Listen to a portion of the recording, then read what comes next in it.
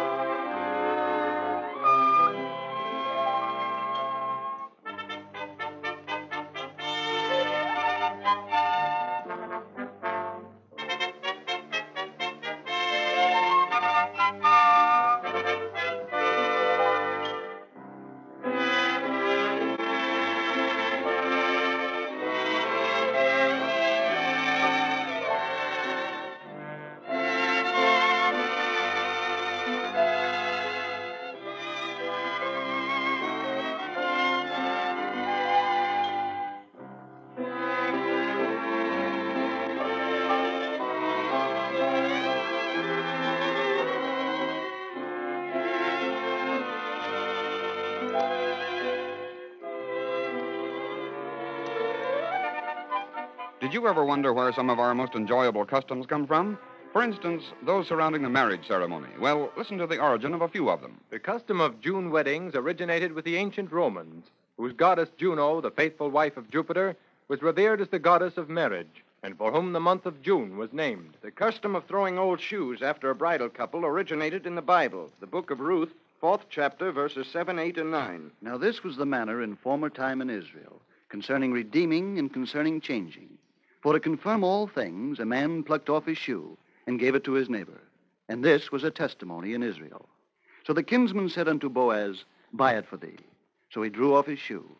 And Boaz said unto the elders and to all the people, Ye are witnesses this day that I have bought all that was Elimelech's, and all that was Chilion's and Mahlon's, of the hand of Naomi.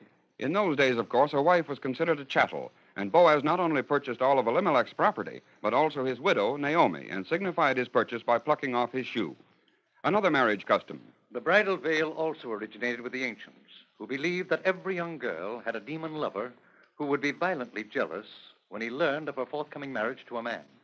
In order to avoid the wrath of the demon lover, the bride was always disguised in a heavy veil. Another charming marriage custom also comes from the Bible, that in which the groom gives his beloved an engagement ring to plight his troth and as a token of his everlasting love. But how did that custom of giving an engagement ring originate? Well, listen to this passage from the Bible. You'll find it in the 41st chapter of Genesis, verses 41 and 42. And Pharaoh said unto Joseph, See, I have set thee over all the land of Egypt. And Pharaoh took off his ring from his hand and put it upon Joseph's hand. Thus did Pharaoh signify by giving Joseph a ring that he was vesting authority and trust in him. Then later, but still in ancient times, this scene took place. I pledge my faith and my love for thee. And I for thee. Then one half of this piece of gold you will keep, and the other half shall I keep until our marriage day. And let all men know that thou hast my gold, and belong to me. The young lady kept half the gold, and the young man kept the other half. But carrying that piece of gold around may have been a little troublesome, and it wasn't always in plain sight. So what was handier than a ring which could be worn on the finger, and which was therefore always in sight?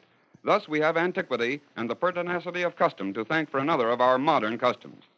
Well, now, a far cry from ancient customs is this little modernism. It seems that winged Mercury and sly little Cupid flew hand in hand over a Southern California field on July 23rd, 1938, to assist a young couple to avoid the annoyance of complying with a certain California law. On that day, Edward Von Glatt, age 32, and Jane Webster, age 24, are riding in a big airliner piloted by Captain Richard Bowman. Captain Bowman. Yes? How high are we now? Almost 16,000 feet. 16,000? Well, let's go then. Ready, honey? Uh-huh. Okay, I'll get the barograph set. All right, here we go. Dearly beloved, we are gathered here in the sight of God and in the face of this company to join together this man and this woman in holy matrimony, which is an honorable estate instituted. Solemnly, Pilot Bowman reads the marriage ceremony, joining Edward Von Glatt and Jane Webster. At length, he speaks the final words. For as much as Edward and Jane have consented together in holy wedlock, and have witnessed the same before God and this company, and thereto have given and pledged their troth, each to the other, and have declared the same by giving and receiving a ring, and by joining hands, I pronounce that they are man and wife. And so it was. On that day, Edward Von Glatt and his fiancée, Jane Webster, were married by the captain of an airliner 3 miles above the earth. The reason? Well, there's a California law which provides that all couples intending to wed must file an intention at least 3 days before the ceremony. And Von Glatt and Miss Webster were married by Captain Bowman in his plane in order to escape the necessity of complying with that law and in order to prove that a marriage ceremony performed by the captain of an airliner 3 miles above the earth is as legal as one performed by the captain of an ocean liner 3 miles out to sea. Can you imagine that? There probably have been many aspirants for the title of the luckiest man alive, and most of them have good backing for their claims. But the Can You Imagine That palm goes to Captain J.H. Headley of Chicago, Illinois. Why? Well, listen to this amazing story. It was in the year 1918, on January 6th to be exact, that Captain Headley was flying in the World War. On this particular day, he was assigned to the observer's seat in a plane flown by Lieutenant Makepeace, a Canadian flying officer. All went well until, at an altitude of 15,000 feet... Get a good look at that railroad down there. Looks like a troop train. Yeah! Hey, look! German planes! They see us! They're coming in for combat! We can't beat them home. We'll have to make a running fight out of it. Here we go!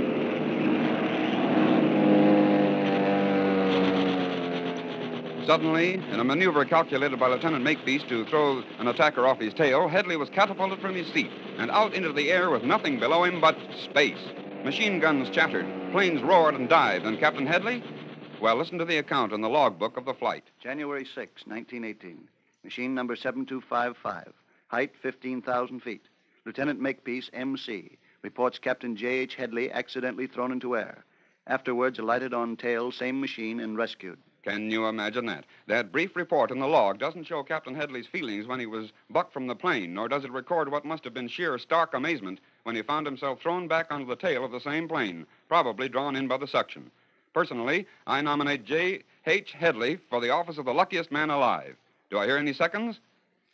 Many years ago, Charles A. Dana, famous newspaper editor, made this statement. If a dog bites a man, it's not news. But if a man bites a dog, then you have a story. Ever since Mr. Dana made that statement, people have used it without thinking much about it, except to remember that news must be important.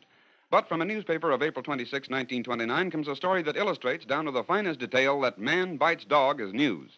It was in that month that Mr. Francis M. Eckhart of Denver, Colorado, was walking with his friend, Miss Dorothy Ham. Gee, this is a fine night, isn't it? Spring just around the corner, the leaves budding out on the trees. Maybe you should have been a poet. Oh, a dog. Say, I didn't notice him. Gosh, he's a big fella. A police dog. Go on home, boy. Go on. Go on away.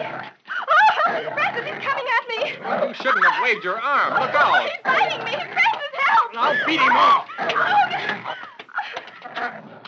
The blows delivered by Mr. Eckert's fists only served to infuriate the beast even more. Then, in desperation, Mr. Eckert lunged at the dog and... And what did Mr. Eckert do to that dog? Well, in his own words, said that intrepid gentleman. Hitting him didn't do any good. I had to do something quickly because he had his teeth in Dorothy's arm. So I leaned over and sank my teeth in his ear, just as hard as I could. He let loose of Dorothy's arm and went howling down the street as if there were a whole flock of tin cans tied to his tail. And there is Mr. Charles Dana's maxim come to life in the person of Mr. Francis Eckert, who literally bit himself a niche in journalism's Hall of Fame by biting a dog. Can you imagine that? At the beginning of this program, you heard the statement, A revolutionary song of derision is turned into a marching song of victory by an enemy. It was previous to the American Revolution that the British soldiers, smartly uniformed, immaculately groomed, well-trained in drills and maneuvers, were stationed on the east bank of the Hudson River just south of Albany, New York, in June of 1755 under the command of General Amherst. The French and Indian War was being fought, and, of course, the colonial or provincial troops were solicited to help in the campaign. These colonial troops were a motley assortment of men from the early colonies, some in long coats, some in short coats, some wearing their hair long, some short, and some even proudly displaying enormous wigs.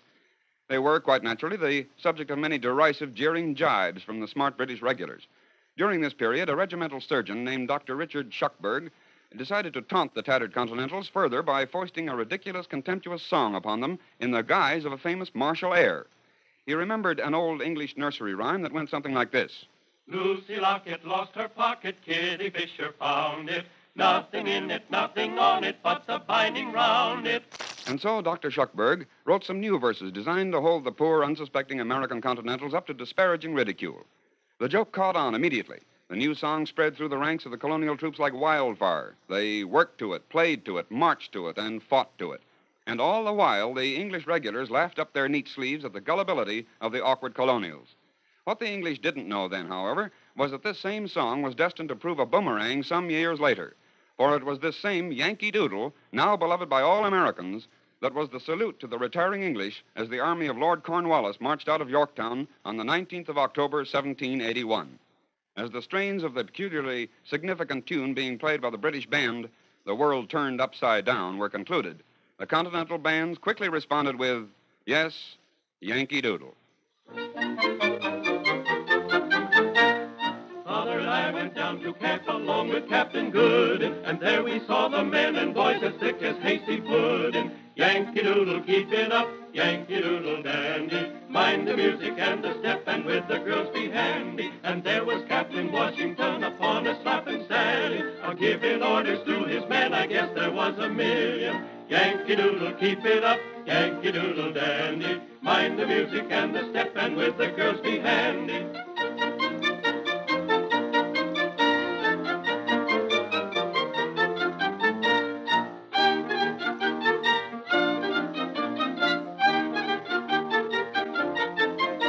And there I see a little keg, its head were made of leather. They played on it with little sticks to call the folks together. Yankee Doodle, keep it up, Yankee Doodle dandy. Mind the music and the step, and with the girls be handy.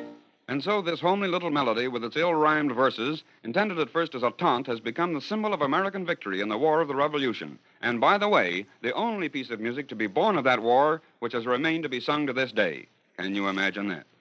Well, there it is, ladies and gentlemen, another session of Can You Imagine That? And before I turn you over to your own announcer, I just want to say this is Lindsay McHarry bidding you farewell until we meet again with a goodbye now.